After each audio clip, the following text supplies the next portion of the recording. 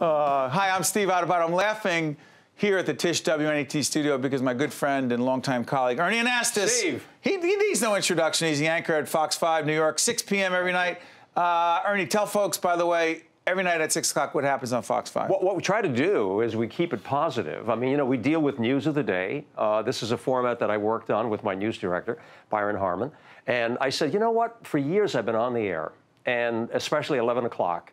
And I'd come on and say good evening, and then proceed to tell them why it's not. Right. So I said, you know what? Let's kind of reverse that a little bit, okay? Let's deal with news of the day, but also bring in more positive stories, okay? If there is a problem, let's find a solution. Let's find out what people are doing to make it better. Right. So concept is, you know, news, information, but uplifting, positive. Let people know what's going on that's positive. Is it harder to do that, Ernie, in the age of divisive polarization? Can be. Are you for Trump, against Trump? Nobody wants to talk. Nobody's open to any other point of view. And there's a lot of nastiness. No, and Steve, that's just, you I've know known you that. 20 years plus. Yeah. That's not you. Right. No, it's not. But you know what? But it's reality. And you know, you deal with this every day as well. I mean, there's a difficult mood out there. I'm uncomfortable many times with the fact that, you know, we have such divisiveness. And I'm looking for ways to be able to bring people together. Hard to do because social media plays a major role. We have so many outlets, so many television channels. We have satellite, we've got internet, we've got everything. And they're all clashing. And people are giving their opinions. And I'll defend, you know, the right of speech anywhere. Right. And I think it's good, but I think we have to be very careful with it because we have to be responsible as journalists. But there are citizen journalists out there, too. And they don't really understand it to say, wait a minute, if I say something, if I give my opinion, if I do something, that can influence people. And you know, I could get off on this whole thing about bullying and so forth. I'm certainly not in favor of that. In fact, I produced a videotape. Yeah. See, Ernie's so good. He's not only, I'm supposed to be hosting the show, he just set up the clip.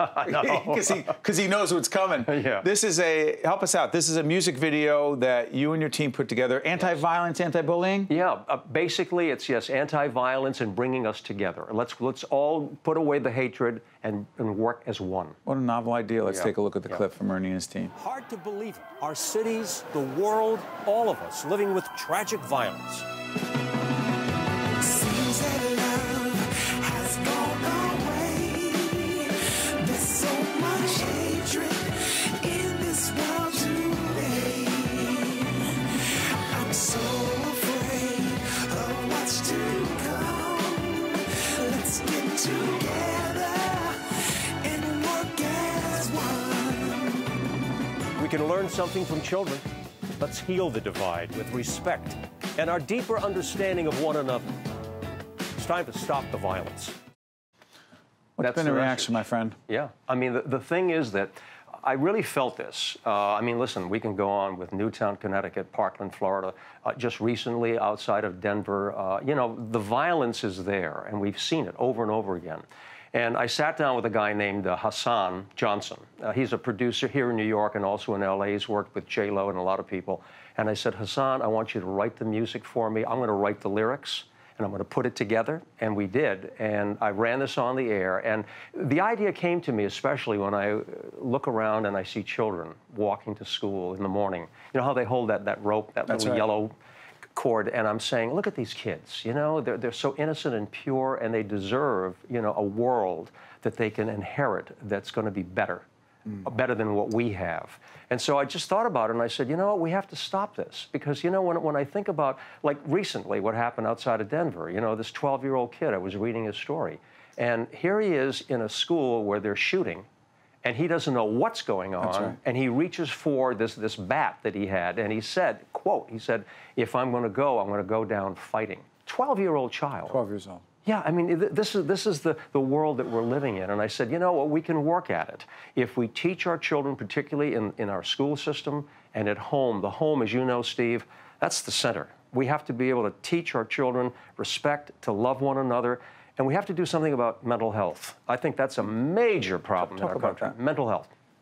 Look, when you start reading stories about people who go off and do things, it always turns out that there is some mental problem. And we need to be able to work with that in our school systems. Our government's got to get involved. We need to be able to talk about it openly and have classes about it. People have, whatever their problems are stored up, but they don't have outlets for it. And then there's that whole copycat thing. We put things on the news, again, going back to what we do. You put something on the air and someone says, "Ooh, you know what? We need to reward good behavior, not bad behavior." I'm curious about this. You mentioned Byron Harmon. Yeah. You're the top guy over Great there. guy. And he's a great guy, Yeah. and I've known him a long time. But I'm curious, because you are so positive, because you have a certain philosophy and attitude, I was asking you how you stay relevant and engaged in the business for more than a couple of years, and you said positive attitude. Yeah. To what degree do you get pushback from the executives in charge who say, "Ernie, look, we're in the news business, and a lot of the news is negative, it is bad," but you're saying, "Look, okay, we'll analyze it, we'll look at it, but we need to see the glass as half full." Pushback on that? Well, we're on the same page. You are? Yeah, absolutely. No, we know that the news has to be covered. We need to be able to get the stories out there, cover them fairly, honestly. But we also have to be able to look for other stories that we can put on the air to give us the balance. And they're all for that. No one's talking about, editing out these stories and saying, we're not going to cover this or not. We're not doing that. We're saying, let's cover what has to be done. Let's inform the public. But let's also look for stories that can be done that kind of creates, like I said, the balance. Before I let you on, I'm curious about this.